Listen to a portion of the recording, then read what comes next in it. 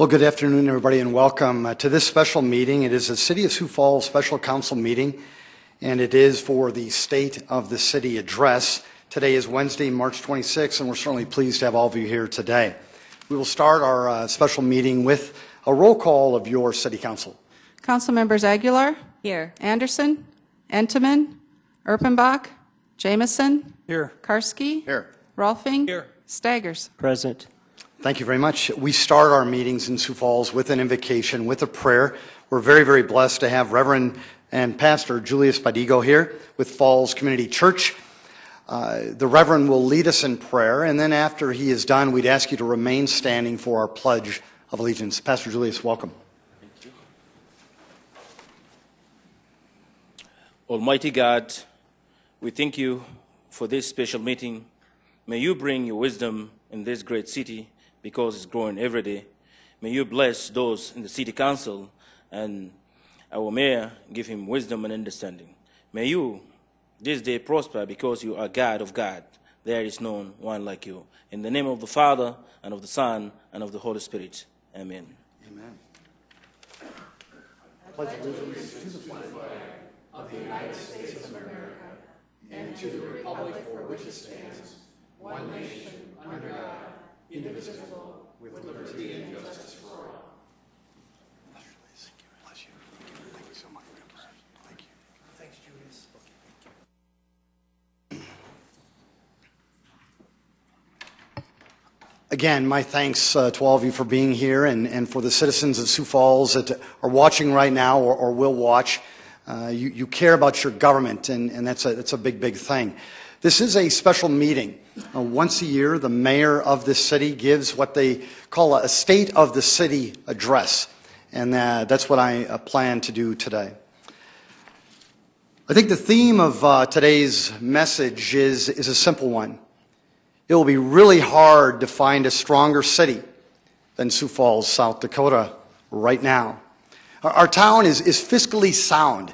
We've got solid revenue growth going on right now.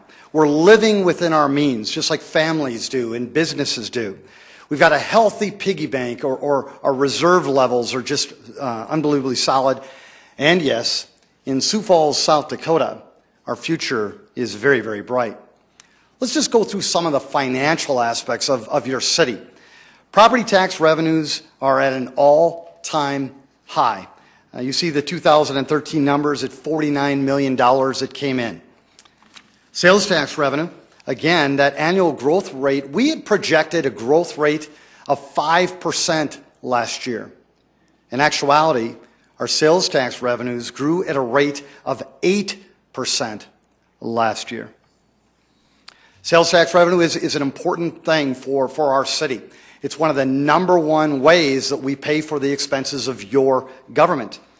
The first penny is one that we pay special attention to. And again, you can see it's the highest number we've ever achieved in our town.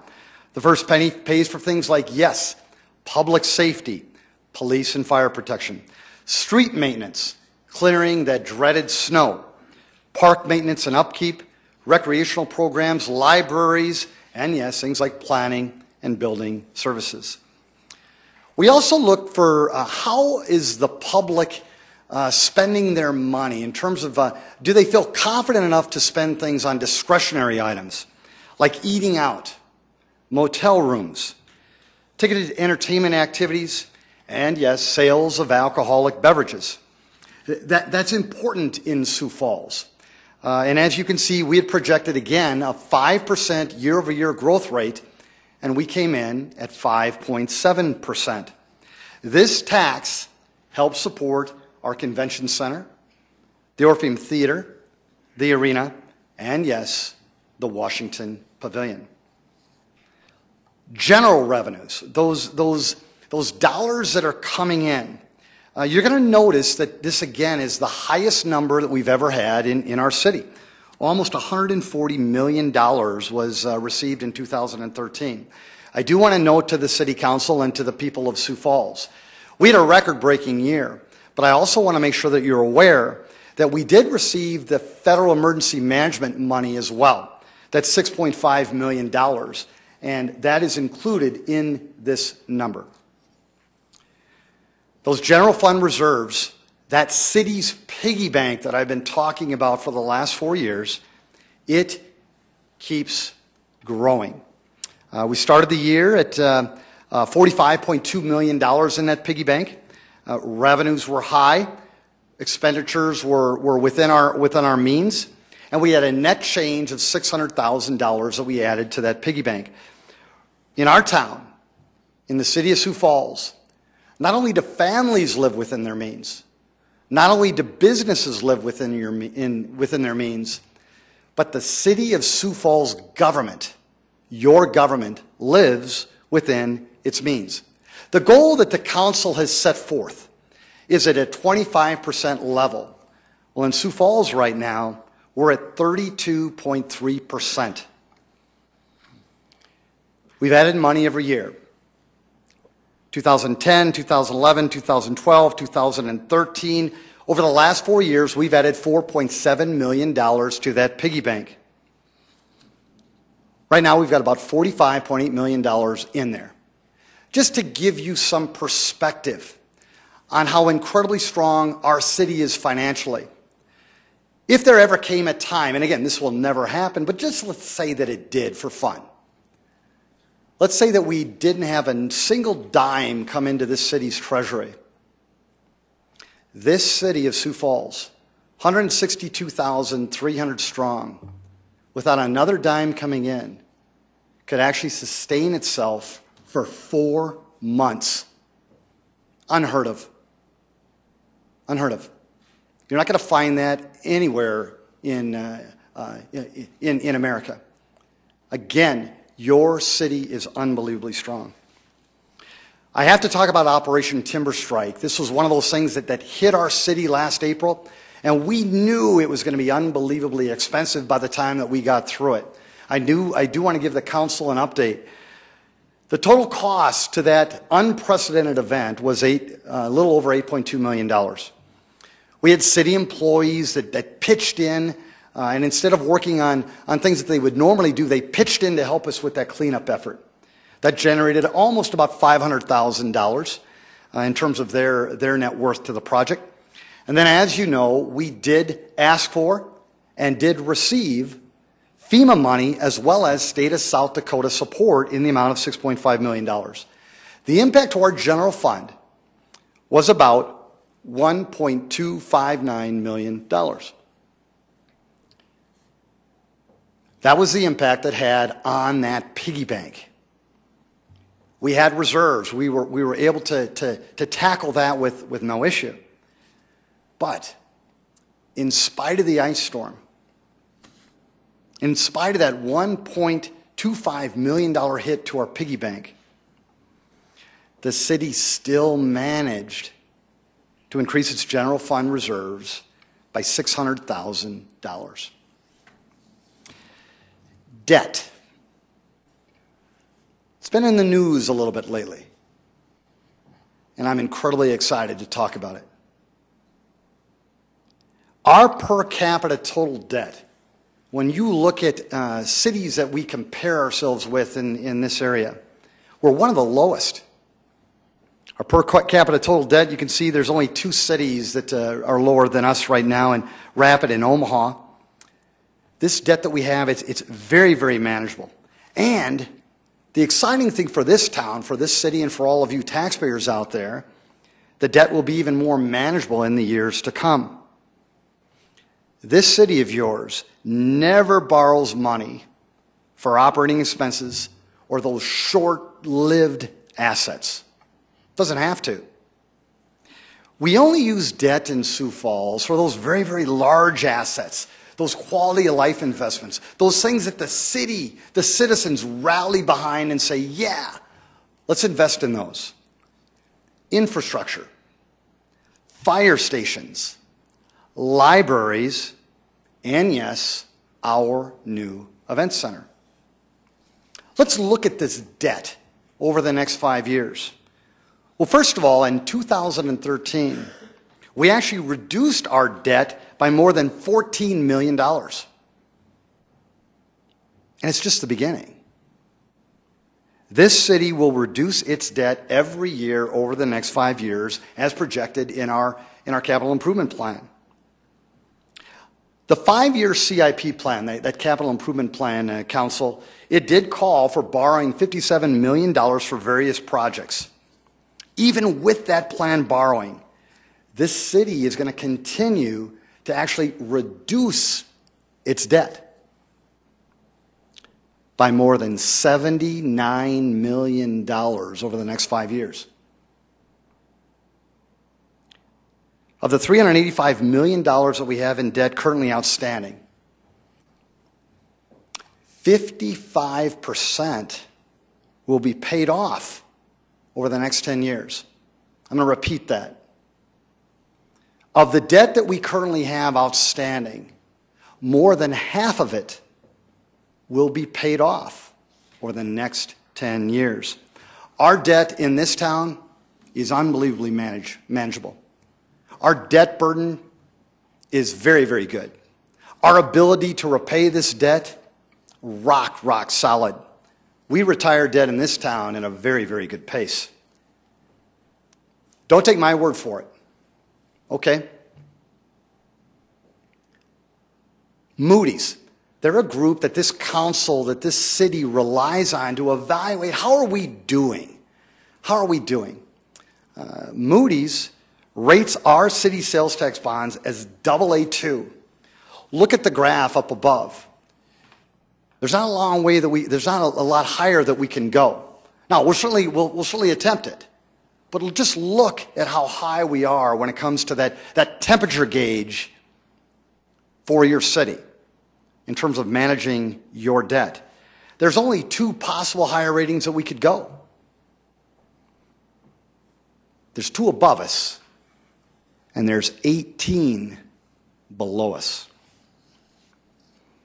I do need to talk about the team that helps really make all this stuff happen.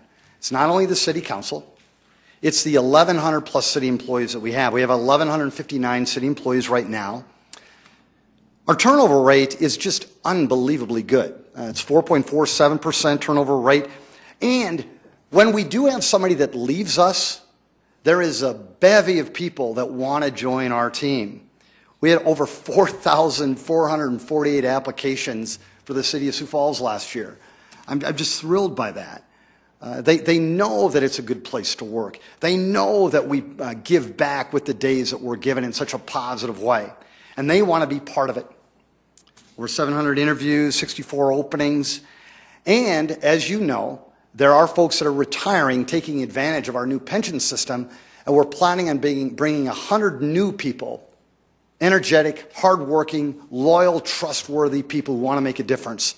We're going to bring them onto our team in 2014. One of the things that you have to look at, Council, is just, how are we meeting those obligations to those men and those women that have worked so hard for our city over the years? Well, a Pew study recognizes Sioux Falls as one of the nation's 16 cities. I said nation. One of the nation's 16 cities that consistently did well in funding its pension obligations. Council, you should be proud. Sioux Falls, you should be proud. These men and women, they work hard for us, they earn these benefits, and we have the ability to pay them well into the future without any worry. And as you know, the one item that I thought was one of the biggest accomplishments for this city was that your city government employees, again, 1,159 strong, 85% of them took advantage to vote in a pension reform ballot. 85%. 80% voted for pension reform. It's a tribute to the men and women that work for city government. Their families were going to be impacted. They were personally going to be impacted. But yet they trusted you, Council. They trusted us, government, enough to say, yeah, I think it's the right thing to do. And because of that, taxpayers, you are going to save $300 million over the next 25 to 30 years. Taxpayers are going to save $300 million over the next 25 to 30 years. As you all know, our economy is definitely booming. 2 years ago, the City of Sioux Falls created 2,000 new jobs. Last year, we created 3,000 new jobs. And my gut says we'll beat that this year with no problem. Costco's in town, Northside Walmart, Dick's Sporting Goods, hotel projects all over town, adding 500 new rooms. The list is just unbelievable for 2013. But 2014 is going to be a lot of fun, too. Whether it be the Trail Ridge Edition, Susan B. Anthony Elementary, the Shields Iceplex, the Plaza, the YMCA renovation that's going on right now on Minnesota Avenue, you know that there's more happening. I need to let all of South Dakota know, and I need to let all of America know. There's a lot of good jobs available in Sioux Falls right now. We've reduced our city's unemployment rate in this city by a major way. 2011, we were at 5.4%, and we dropped it down a year later to 4.7%, a year later to 4.4%, and now in January, it's one of our lowest levels that we've ever had in January at 3.7%. Please, if somebody is looking for a great place to live, with good job opportunities, with good benefits, good wages, good place to work, have them choose Sioux Falls, South Dakota. Again, we've been called a variety of good things, but right now there's one national publication that's called us America's Next Boomtown. We talked about that $582 million in construction activity, and we broke our city's construction record in October. Right now, just to kind of give you some perspective, Council and people of Sioux Falls, right now in March, we've exceeded $100 million in construction valuation for the second year in a row.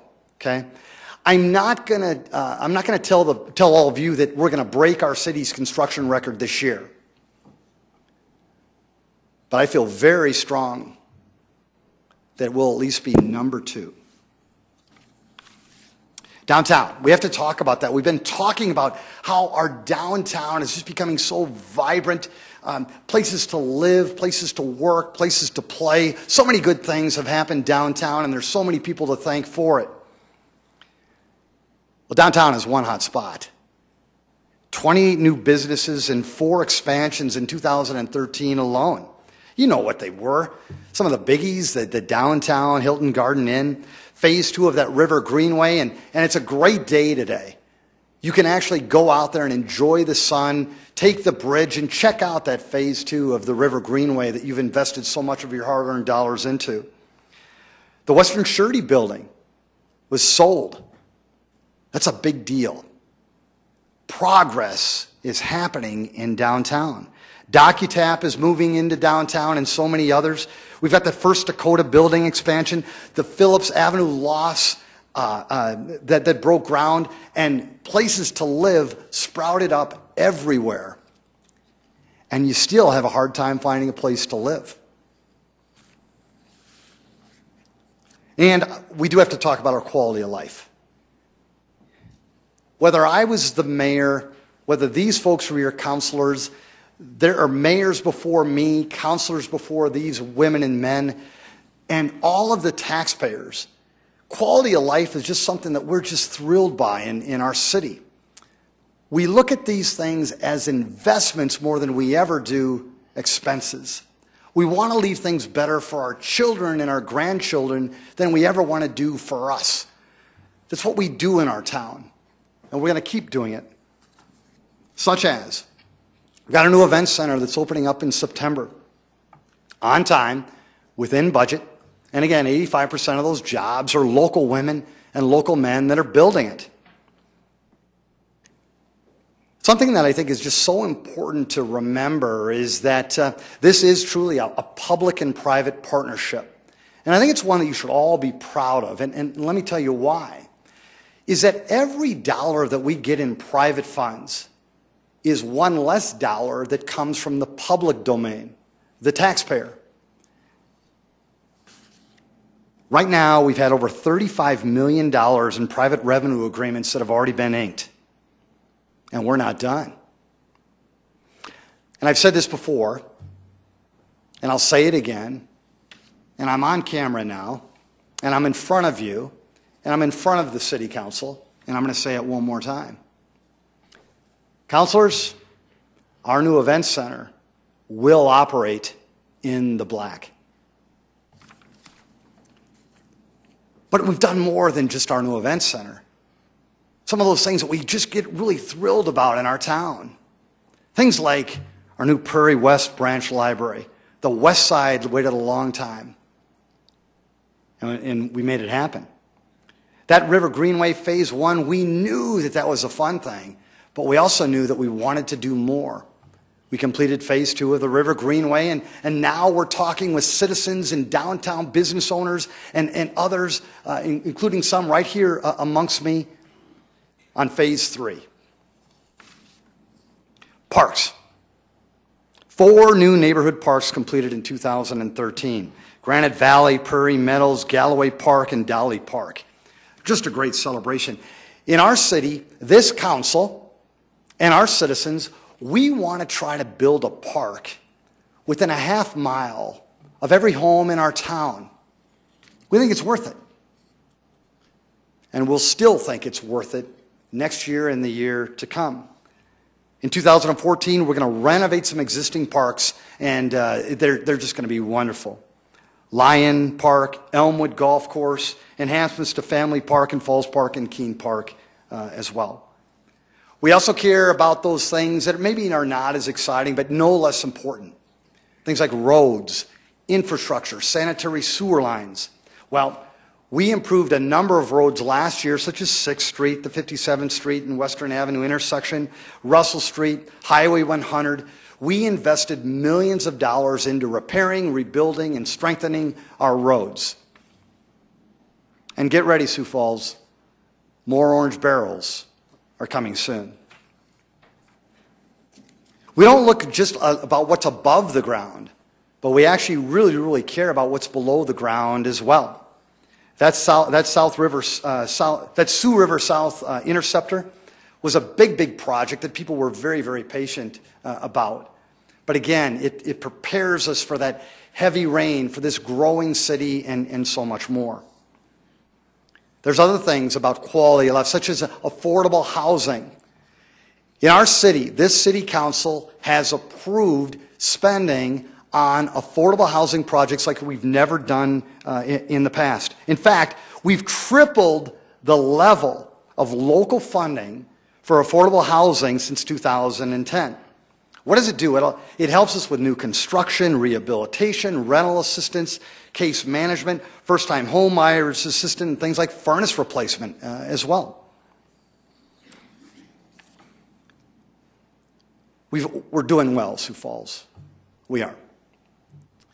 But I think the thing that I'm probably most enthused about is that not only are we doing well right now, I think our future is even better. We're confident. And it's all about confidence. It is. Whether it's a football game, whether it's some special project that you're working on, or whether it's running your government and you want to try to accomplish things, it's all about confidence. And right now, the city of Sioux Falls is at an all-time high. So confident. What are we going to do? Well, we got to keep Sioux Falls moving. We've been working with folks like Heath Hoftheiser, the Public Works team. We've been working on trying to keep our town moving, whether it be making our intersections stronger, our roads stronger, and yes, investing in things like traffic light technology. Right now, 26th Street has just made great strides, but now we got to go to 41st Street and Minnesota and so much more, and we'll continue to do that. We have to stay one step ahead of growth. The number one factor in our city's quality of life, number one, is whether you feel safe in your town. Well, over the last 4 years, we've hired 15 police officers to your team. 2 new officers in 13, and we're going to have 4 new officers in 14. We want to stay one step ahead. But we're also doing things like investing in other public safety things like your new fire station number 11, which will be opening ground or breaking ground soon. But we also care about things like code enforcement. We do. We know that one bad neighbor can kind of mess it up for the 99 good ones in the neighborhood. We are going to hold them accountable. And the people of Sioux Falls are cheering us on. Public transportation. Council, at the last budget address, I did chat with you about the importance of we're going to have to address this public transportation challenge that we have. And I said something to you that probably made some of us uncomfortable. But I did say, this is one that's not going to be taken care of without some sacrifice, without some pain, without some real tough decisions to be made. And in fact, we actually may make some people unhappy as we tackle this. It's time. We need to do it. And I know that with your leadership that we will. We need to do things like expand fixed routes. Because again, remember, 3,000 to 4,000 people moving into our town every year.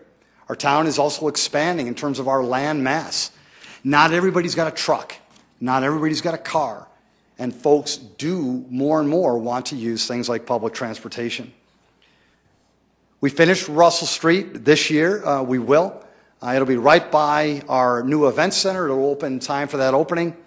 Others will be 10th Street and Sycamore Avenue, that major intersection. West 41st Street, you folks have waited long enough. We're going to get out to T. Ellis Road, and that'll be an exciting project. West 12th Street will be repaired. 2nd Avenue reconstructed. And again, 8th Street and Cliff Avenue intersection will be reconstructed and realigned as it should be. I think the most exciting project, Council, that we're going to have the opportunity to get engaged with, and also the people of Sioux Falls, will be the rail yard relocation project. You know, we've been talking about it since 2005. It was 2 feet in the ground, almost dead. But it's back, and it's strong, and we are going to ink that deal. And when we do, we're going to have almost 10 acres of land right in the heart of our downtown, right in the heart of our city, that'll be ripe for development. Places to live, places to work, places to reflect, places to play. You, the 162,300 people that live in this town, you'll have the ability to put your mark on something that is going to last long after we're gone, long after our children are gone. This project will impact this city for generations and generations to come. There's a lot to celebrate, Sioux Falls. I'm not the only one cheering us on. There's others all across our great state that are cheering on Sioux Falls right now. And there's actually people across the country that are recognizing what you've been able to accomplish. Sioux Falls is number 5 on the list of regions on the rise. 8 places have hit that recipe for reviving their local economies. Prevention Magazine named Sioux Falls, this is a fun one, number 9 on its list of happiest, healthiest cities in the United States. Happy's a good thing. Healthy's a good thing. We must be figuring it out because we're number 9 in the country. Oh, and just last night, we heard the news. Just last night, Sioux Falls listed number 5, safest place to walk at night. And did you watch the news last night? People were celebrating this in such a grand way. They know that Sioux Falls is safe.